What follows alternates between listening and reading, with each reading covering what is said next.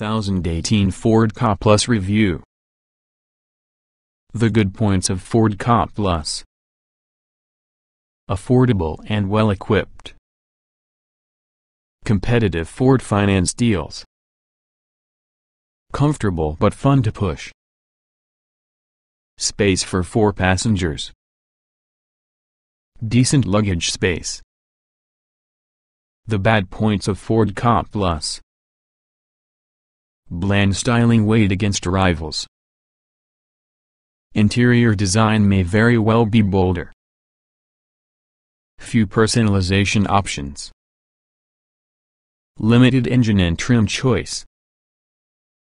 With value for money and practicality central to its proposition, the 5-door Ford Ka Plus not just replaces the Ka 3-door, but less expensive versions with the slightly larger Fiesta. It's only one supersized city car available, however, with sensible 5-door rivals being released, the form with the Hyundai i10, Kia Picanto and Vauxhall Viva. The Spartan Dacia Sandero can be available for much the same price while offering an even greater volume of space. So why can you want the Ka Plus on the Fiesta, and the numerous affordable alternatives? Ford states that new car prioritizes functionality, high quantities of equipment and fuel efficiency while remaining fun to operate a vehicle. And it seems like a substantial car for the extra bucks. Ford's entry-level model continues to grow. While some small cars concentrate on style with endless personalization options from zany patterns to lurid paint and bright interior trim, the Ka Plus is usually a much more serious prospect. It doesn't make an effort to compete with rivals inside the design stakes, but rather has neat and tidy styling in and out and a lot of standard kit. It's also much larger than its Fiat 500-based predecessor, giving little away to the Fiesta when it comes to length, meaning there's more space for passengers in addition to their luggage. A pair of rear doors also enhances the Ka Plus's flexibility and a sense value. Only 2 engines and a couple trims. Though Ford is renowned for offering countless versions of all of its cars, the Ka Plus isn't one of them. Just 2 1.2-liter petrol engines can be found, with 2 specifications offered. Base studio trim comes only together with the less powerful 70 horsepower motor, while Zetec trim can be obtained with 70 horsepower and 85 horsepower power plants. Fuel economy for both models is similar, although quite a few rivals offer lower claimed fuel consumption, and therefore if you want one of the most economical small car, this isn't it. On the other hand, in 85 horsepower constitute the Ka Plus is one with the faster city cars. At this end on the market, many cars feel as if they've had equipment stripped seem to cut the retail price. With just 2 specification levels offered, this just isn't the case together with the Ka Plus. Even the fundamental car includes Bluetooth, a burglar alarm and a trip computer, as well as a handy speed limiter and hill start assist. Those after a computerized gearbox, however, will likely be disappointed, as only a 5-speed manual can be acquired with both engines. Ford Ka Plus hatchback model history. June 2016, replacing the Fiat 500-based 3-door Ka, the 5-door Ka Plus can be obtained to order with first deliveries in September. Practicality and value have become the key factors, with just 2 trim levels, Studio and Zetec, provided by 70 horsepower and 85 horsepower versions with the same 1.2-liter TVCT petrol engine. January 2017, limited availability Zetec Black Edition and Zetec White Edition launched using the more powerful 85 horsepower engine. The Black Edition has tuxedo black bodywork with contrasting frozen white roof and mirror caps, the White Edition the other way around. Both have 15-inch black alloy wheels and rear privacy glass. Watch the whole Ford Ka Plus hatchback review why this small model punches well above how light it is. 1 petrol engine, 2 power outputs. Neither goes particularly quickly. 5-speed manual will be the only gearbox. Whichever type of Ford Ka Plus you plump for, its limited performance is served up by way of an turbocharged petrol engine sending capability to the front wheels by way of a 5-speed manual gearbox. The Ka Plus is light on power, but thankfully light on weight too. As a result, the 1.2-liter TVCT 85 horsepower model is fairly sprightly just for this class of car, accelerating at a standstill to 62 miles per hour in 13.3 seconds and keeping about to 105 miles per hour. Around town the engine is smooth and pulls well from low engine speeds, whilst the light, progressive clutch makes this a straightforward car to push slowly. You will have to make full use with the engine's rev range to take care of faster traffic about a motorway, because it takes a while to produce speed, though. With around 20% less muscle, the 70 horsepower version on the same engine lags behind the more robust Ka Plus, requiring a prolonged 15.3 seconds heading to 62 miles per hour. Both models have the same amount of pulling power, meaning the lesser engine is a bit more capable compared to the figure suggests. With a small price difference between 70 horsepower and 85 horsepower models, many buyers will probably be tempted to opt for the stronger version, though it's very likely to feel slightly happier on dual carriageways and motorways, particularly if you work the engine hard in the event it outpunches its less powerful sibling. Keener drivers should take pleasure in the Ka Plus. Light steering is ideal for city driving. Tackles motorways easily. The Ford Fiesta is one in the tidiest handling superminis around. With so much Fiesta DNA crammed into the Ka Plus, it's no real surprise that it takes corners by using these enthusiasm. Not only is it simple to operate a vehicle, but it's more pleasant than most cars in this price.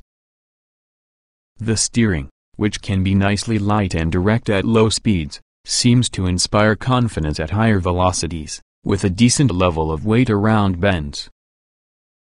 Throw in controlled but comfortable suspension, which makes the Ka Plus surprisingly sharp around corners, while proving very stable about the motorway. With its small dimensions and tight turning circle, the Ka Plus is simple to place within the road and must be easy enough for the majority of drivers to park. The chunky leader and stubby gear lever fall nicely at hand, adding to the feeling of control from driving. Dark, uninspiring interior. Feels well built and robust. Multimedia package is poor. The interior in the Ka Plus can be quite dark and plain. All the materials feel solid and manufactured to last, but there's none from the chic design details that models just like the style-centric Fiat 500 get, or maybe those from the Citroën C1 and Peugeot 108.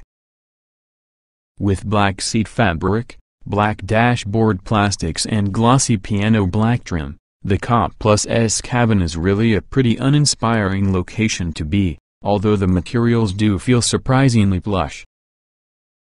The layout of controls and build quality are fine, but there won't be any imaginative details to cause you to smile. Function firmly ranks over form here. Even the speedometer looks very dated and drab, especially just for this class of car, where manufacturers are constantly upping their game with new methods for buyers to jazz up their interior and exterior of their cars. No sat-nav system can be acquired on the Ka Plus, which means the standard media system is extremely basic in contrast to rivals, for example the Peugeot 108, that features a large, bright 7.0-inch touchscreen system. Even top-spec Zetec Ka Plus models only get yourself a small 4.2-inch screen. Ride quality is surprisingly good.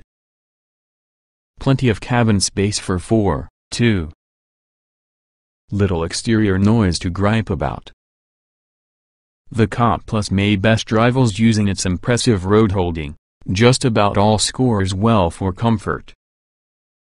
There's lots of space in rows, plus the seats themselves offer much greater back support than you'd expect for this kind of affordable car. These well-padded seats show that you should be able to dig up out after having a long journey with no aches and pains. The suspension also digests bumps effectively, helping to make the Ka Plus ideal for more than just city car duties is its smooth suspension and decent refinement levels, while low amounts of wind and road noise signify it didn't feel out of place around the motorways we experienced during our assessment. Thankfully the engine remains reasonably hushed at speed too. Just 2 standard Ka Plus trims. Equipment levels are reasonable. Options are rare. Ford's kept things simple using a totier trim structure to the Ka Plus, Studio and Zetec. Standard Ford Ka Plus hatchback equipment. Studio models include 15-inch steel wheels with wheel covers, electric front windows and door mirrors, an AM/FM radio that has a smartphone dock, and Bluetooth and USB connectivity.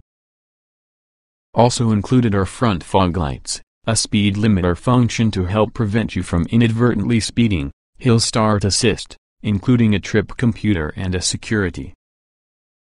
Stepping around Zetec trim gets you 15-inch alloy wheels, manual air conditioning, Be Sure You radio which has a 4.2-inch screen as well as cruise control. Ford's MyKey safety system can also be standard. This lets parents set a maximum speed and audio volume level for children when driving, with your settings saved within one in the keys, encouraging young drivers they are driving responsibly. Optional Ford Ka Plus hatchback accessories. The Ka Plus may skimp on personalization options, including two-tone paint options and bespoke interior finishes, but a few handful of approaches to tailor it on your specific needs. Bright yellow may be the only standard color, with metallic paint being separated out into premium shades and more expensive exclusive hues. Choose a Zetec and rear privacy glass might be added, as can climate control and heated front seats. The Zetec may also be upgraded together with the City Pack comprising of rear parking sensors, power folding door mirrors and electric rear windows. Only 3 stars when tested by Euro NCAP. Chest protection a location of concern. 6 airbags and stability control are standard. Unlike the Fiesta where it's based that scored top marks for safety, in the event the Ford Ka Plus was crash tested by Euro NCAP it disappointingly only scored 3 stars. The organization specifically cited deficiency of autonomous emergency braking technology and poor chest protection for front seat occupants as areas for concern.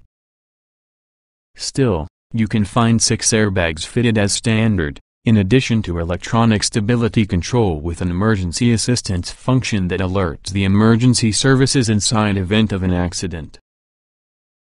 Helping to increase safety undoubtedly are a speed limiter on all models, as well as Hill Start Assist and Ford's MyKey feature, explained above. All UK models also receive a perimeter alarm in an attempt to increase security. Plenty of space for those and luggage.